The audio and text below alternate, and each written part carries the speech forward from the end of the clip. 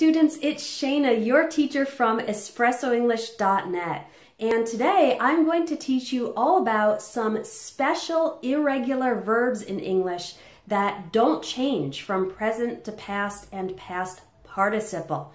So I've seen a lot of students make the mistake of writing a sentence like this. Yesterday I bought a new t-shirt. It costed $10.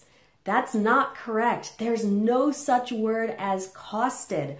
The verb cost is cost in the present, cost in the past, and cost in the past participle, which is what we use with the present perfect. So the correct sentence would be, yesterday I bought a new t-shirt. It cost $10. Okay? Cost is cost in the past.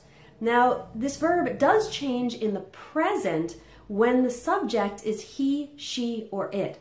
So if you're shopping right now and you're looking at a t-shirt in front of you in the present, then you would say it costs $10 in the present.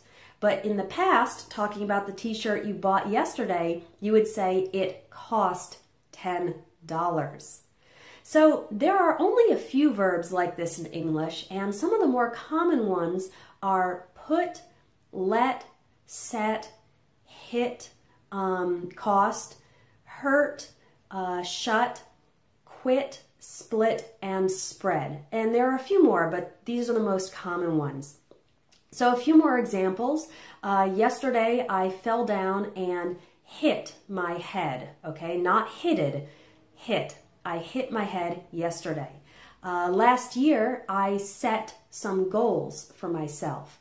Last night, I let my kids stay up late. So those are three examples in the simple past. As you can see, the verb doesn't change. It stays the same.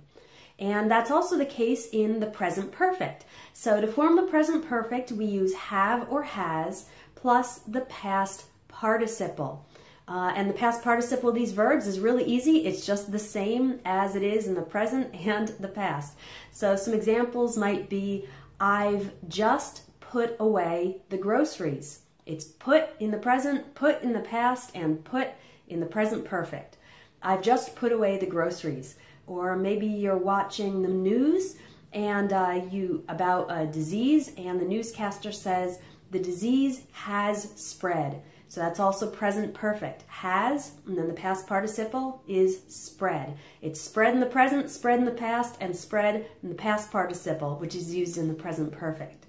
So these verbs are pretty easy. Why don't you try writing a comment, write a sentence or two in the past or in the present perfect using one or two of these irregular verbs. English has a ton of irregular verbs, and it's really easy to make mistakes with them, but with more practice, it will become more natural.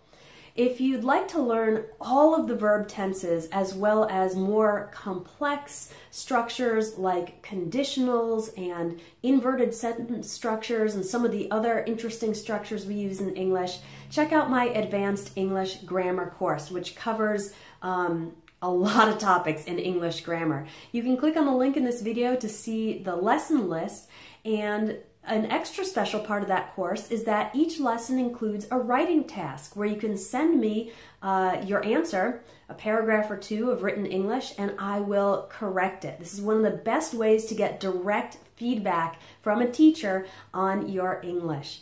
I hope to see you inside the course, and I look forward to reading your comments with these irregular verbs.